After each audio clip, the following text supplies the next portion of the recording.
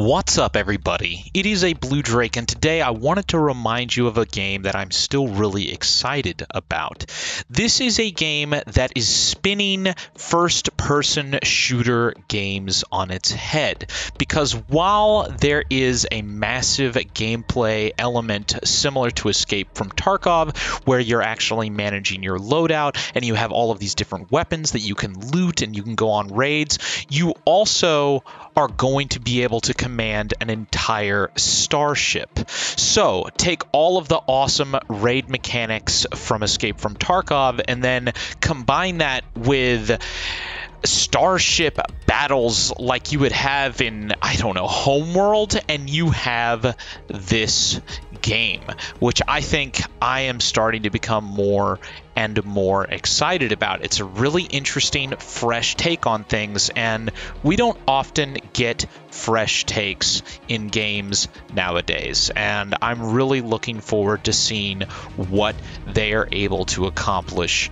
in the future. They've already gotten really far. There's a whole bunch of different types of ships and different types of weapons. There's all sorts of different types of environments, and I think that with the right team they could take this even further. I think it's a really cool concept, and I just can't wait to see where it goes.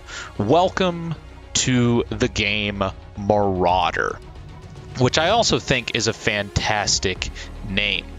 There's so many cool things about this game that have so much potential. You've never really played a game like this. I think the closest thing I can think of that is similar to this game would be Angels Fall First, but even Angels Fall First doesn't have full-blown tactical realism, shooting mechanics with a full-blown inventory, and also a really interesting, almost steampunk or diesel punk aesthetic. It's almost like you have World War II era technology, but among the stars. And I think that is an absolutely awesome premise. There's a whole bunch of different types of ships. There's a whole bunch of different ways that you can play the game, and you can play it with your friends. So imagine crewing an entire starship with everybody else. I think that really gets the blood pumping. I can imagine having epic battles from a ship to ship and then launching a boarding action, getting on board,